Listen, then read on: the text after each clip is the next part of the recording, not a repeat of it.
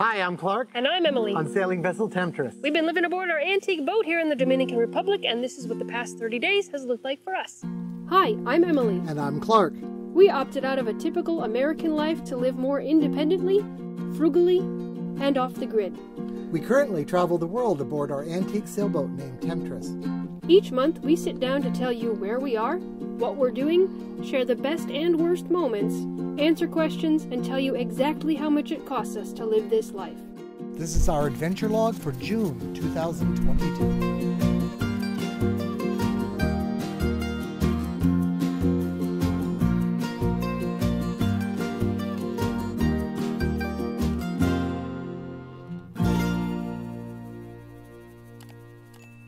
The weather here has been pretty nice, but it's been hot and it's been windy and it's been buggy. During the day in Luperon, it's very windy, and then during the night, it's incredibly calm and incredibly buggy. So it's been really nice to be able to flip on that AC in the aft cabin and be more comfortable.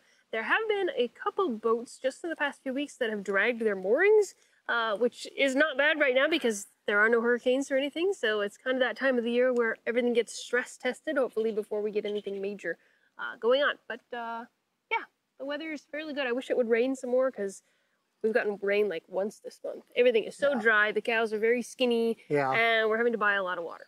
It's typical for this time of year, this place. It's always dry in the summer. Technology update.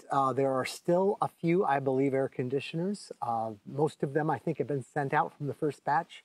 If you've installed one, please write a testimonial or do a little video on it or something, send it our way, and we'll attach it to one of these videos so other people can see. And honestly, I want to hear your stories. Since we know they're working, because they're kind of out of our control. Yeah, I've got 2 of them I've installed myself, and they worked great, so I think it works pretty good. And BBMS, BankManagerPLUS. It's the same story. We have 10, I think, available in the U.S. right now. That's all we have left. I think it's less than this. I think it's half a dozen.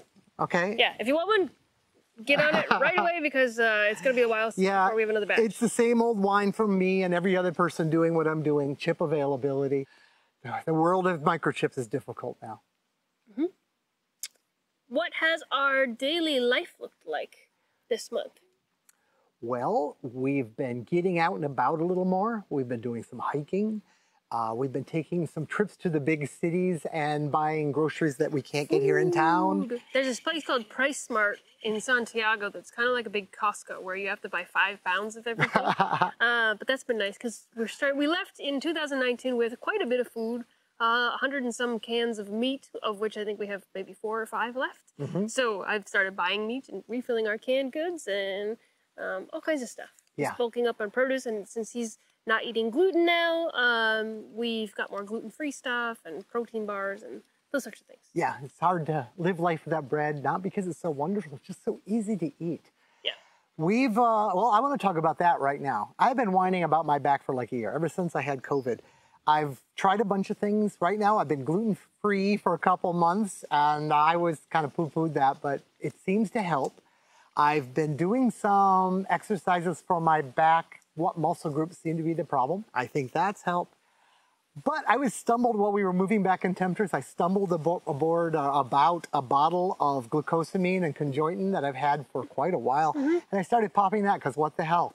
I think that's really helped. Yeah, I think everybody who takes that has always said it's really good. It's really good. It's weird. Even like old injuries to joints and stuff suddenly feel great. Yeah, I used it this month because I smashed my finger in the fridge before we replaced the spring, and I had this sort of like dislocated finger for a long time, and it's working.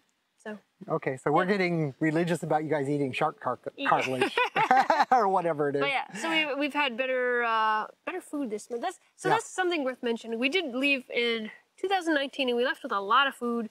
And there's this temptation to stock up on a lot of food when you go out and live this life. But something I've learned with food and with soaps and other things, like you feel like you have to stock up all this stuff, but it's hard to make a decision that you know is going to be the same decision you would make 3 or 4 years from now. Like I bought a lot of soap, but then we're out here and we don't shower as much. So I have way too much soap. I have enough soap for like 10 years. And some of the, like we had tons of pasta, which now we're not eating pasta. You know, we have tons of crackers and things. Well, we don't have, you know, we're not eating those anymore. So it's good to plan ahead and stock up, but also be open to flexibility and lifestyle change. I mean, I had a bit to do with that because I'm making the suggestions before she knew what cruising was.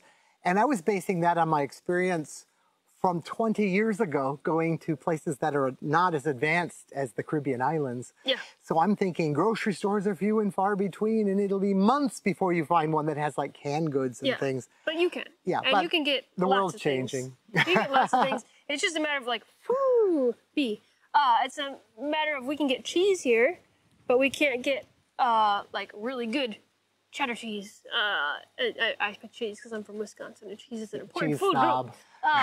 But you have to go to the big city to get those sorts of things. So there are things that are scarce here, but not as much as I think you predicted based on your lifestyle. Yeah, exactly. Yeah, and also not planning based on how you live on land, because we lived very differently on land. We were there was just certain recipes I always made when we were on land, and now that I'm out here, I make totally different recipes. Yeah. So stocking up for that didn't work so much. But when we get down to the atolls of Panama and down that way, hanging out with the Kuna, they're not going to have grocery stores. It'll be nice to have some shelf-stable stuff. Definitely. So yeah, daily life. We've been thinking a lot about food, in case you can't tell. I've had kind of an interesting deal. Getting ready for a new electronics project. I don't want to bore you with the details, but I'm going to switch technologies a bit, so it takes some research. Well, just about the beginning of the month, a Romanian boat came in, and the girl there on the boat, 2 parents and a girl, is quite the electronics prodigy. She, at 14, really dove into it. She's 18 now. And anyway, she's coming over and she's helping me. So I feel like I'm mentoring They're like helping each other. And she does all the real work. They come over and they just go in the zone, and I go off and I do other things because I don't know what you're talking about, but you're both excited about it, so it's good. Yeah, we make progress most days. Yeah. And anyway, we're switching to a different technology, and if that works out well, something for the air conditioner. That'll be a retrofit for you older people that bought one now. But something that'll maybe make it more efficient, definitely make it kind of more interesting to use will be available. And speaking of AC and technology and all that stuff, we are getting ready to, I think we're going to go back to the States in August. In September is the plan now. And so you've been getting solar panels and all kinds of other things to trick out the truck camper that your parents have that we're going to use. So that's something fun to look forward to. Yeah, that's coming up next month. And we have a new a new camera that we might be using during that trip. This is a 360 camera that we got thanks to patron support and stuff like that. It allows us to buy these stupid we don't make anything on this or anything. We don't have a deal with them. We paid full money. I just think this is cool. And I want to explain, when you see that we have drone shots now, they're not drone shots. They're from this thing.